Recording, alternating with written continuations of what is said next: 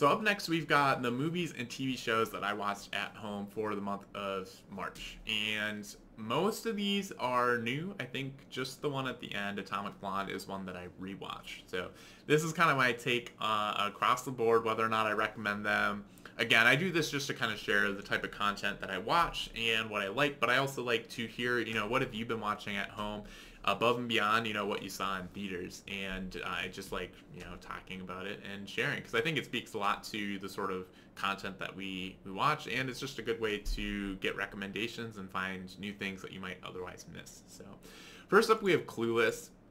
I think I just watched this with a friend. It was kind of a lazy Friday night, and I think we caught it on, I think it was Pluto TV.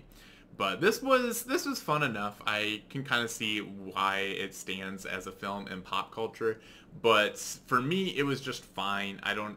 It was enjoyable enough, but I wouldn't quite put it at the level of good, even though it was really easy to sit through, and yeah, I would say just a pleasant film. Next up, Pinocchio. I had very high expectations for this film, and I was quite disappointed. I think the film is very well done for what it's going for. I think technically, like, the craftsmanship and the artistry that we see in this film is, yeah, I think that aspect of it is worthy of winning Best Animated Feature at the Oscars, which it did. However, this was by far not my favorite animated film of the year. I personally did not like this film. I found it very hard to watch, and I found Pinocchio very annoying. And for me, if I find the main character to be annoying, it's really hard for me to like the film. So my personal enjoyment of it, I'm kind of between fine and bad, between a C and a D.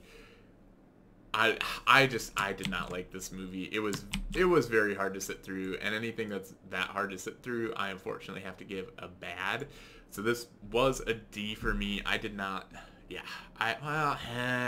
Okay, we won't go bad. It did enough interesting things. I can't say that's a bad film. It was just not one for me, so I don't recommend it. I don't say stay away from this. I know plenty of people really like it. It was just fine for me. It did, I think, looking back on it, the negatives stand out. There were definitely some positives there, though. I liked that it kind of explored Pinocchio from a different point of view, but at the end of the day, Pinocchio was still just very annoying as a character, and that wasn't really enjoyable to watch for me. The next one is one that I was looking forward to. I had seen, it's been a while since it's been out, but I hadn't checked it out yet on Netflix, and that's All Quiet on the Western Front. I saw it got a lot of nominations at the Oscars, and so I actually watched this the night before the Oscars. I wanted to get it in so I could actually kind of be able to, in watching the Oscars, know whether or not I should root for it. And this film was just fine. It's very nice. I think it's shot very well, the cinematography, but a lot, I don't know. I just don't get why this film is as acclaimed as it is. I thought it was just fine. I actually was pretty bored with it, and I ended up watching it at 1.5 speed the second half of the film, because that was on the day before the Oscars, but I was binging through The Last of Us, and I'm like, okay, this is pretty boring. I want to get back to The Last of Us, but I want to at least see the whole film so I can say I saw it. So I just turned the speed on Netflix up to 1.5 and finished the second half of the film that way, and I don't think I missed much of anything. So I personally didn't really care for this film a whole lot. Again, I think there's a lot of craftsmanship and just there's a lot of good work that went into this film. It's just not one that I enjoyed.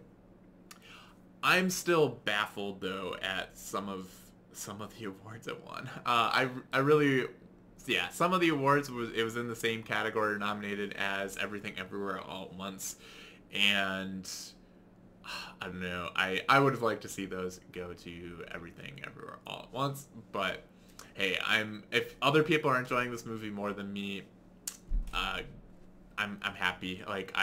If I'm at the bottom of the list of how much I enjoyed it and everyone else enjoys it more, that means there's more enjoyment in the world. So I can't really complain there.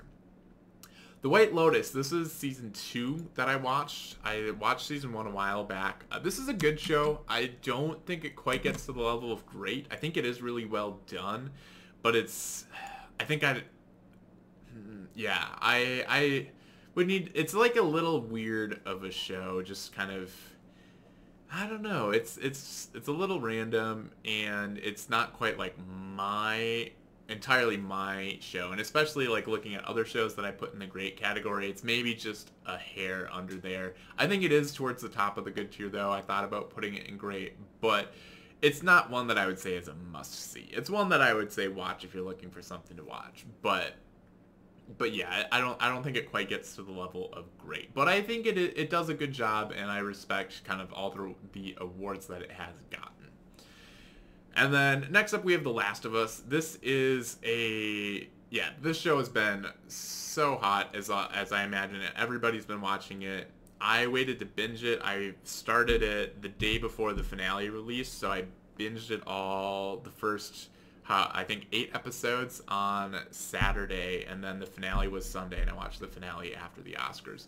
So it was really fun to binge this. I have played the video game, so I was very familiar with the story overall, which I mean, if you don't want to know anything, like whether or not how much they take liberties compared to the game, I would say come back and watch this later. I'm not going to get into specifics, only talking vaguely and comparing it to the game, if it's similar or not. So since the main story is very, very similar to the game, I had already experienced that, so I didn't get the novelty of experiencing the story through the TV show as many people did watching the show. Like, this was their first exposure to the story, so I think that helped them enjoy the show a lot more. And so I liked it, but I didn't have as good of an experience as I think a lot of other people did. I do really like the changes that they've made from the game and kind of fleshing things out. Episode 3 was really good, and I'm trying to think of others. But those aspects I really liked seeing, and overall I think this is a great show.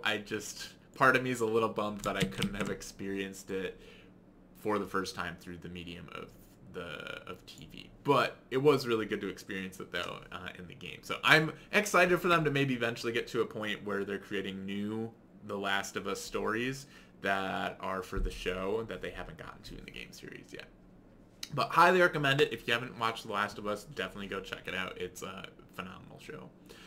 And then lastly, we have Atomic Blonde. I'm kind of struggling with this one. I had watched it before, but I kind of had forgotten it, so I was rewatching it with a couple friends, and I had remembered it being better, I guess. Like, I had thought it was maybe in the B or A tier, but now I'm kind of between C and B. I'm not really sure where to place it. I think visually it's a stunning film, and the cinematography and like the lighting is really good, but it's not the most necessarily like revolutionary story.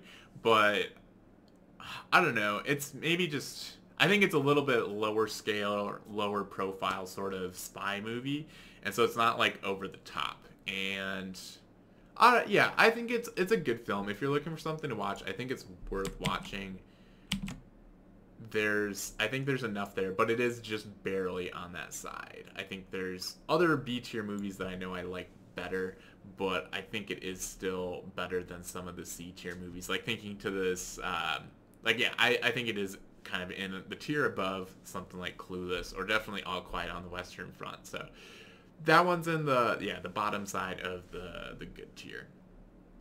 But yeah, it was, I feel like when that came out, it felt like it was going to be sort of a Charlize Theron, I never know how to say her name properly, but her playing a sort of John Wick character, and that's kind of what we got, but not quite. I think she's a lot more human, and while she's a spy that can hold her own, but she's not as, I think John Wick is just on a whole nother level. I think Atomic Blonde's a lot more grounded and realistic of like what a spy could actually be. So I think I think that's really cool though. To like, John Wick is maybe just a little bit over the top, but visually though, I think it has a lot of similar flares as John Wick to just be a visually interesting film. And so that's always nice. And I watched it at home on my home theater, the 135-inch projector in 4K HDR. So like that part of it just enhances the movie experience. I don't think it would be